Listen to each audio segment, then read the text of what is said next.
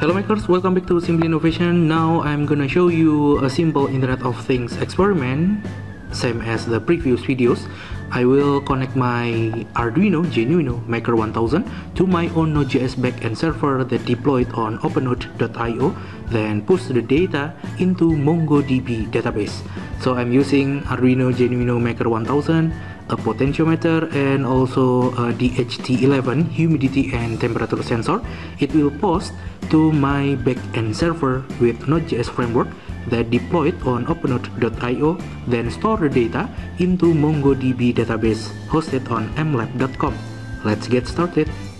So here I've created a simple Node.js backend server that deployed on Openode.io. I call it IoT Lintang, and we can check my backend server here. Let's request get request to my backend server, then let's see the response from my backend server. Nice, this is my backend server's response, and it means my backend server is activated.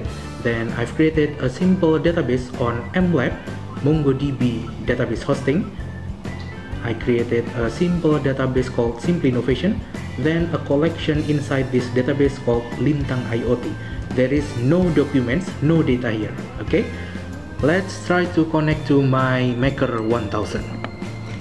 I'll turn it on with 5 volts from my laptop using micro USB cable, and it will post every 10 seconds to my backend server. Okay, LED is on, it means my MKR1000 sending the data.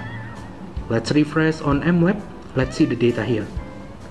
Nice, there is a data here.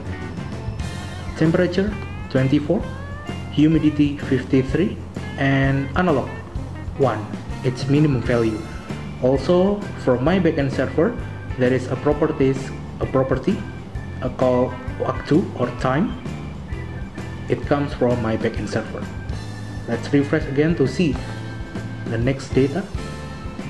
Nice, second, temperature 24, humidity 53, analog 2.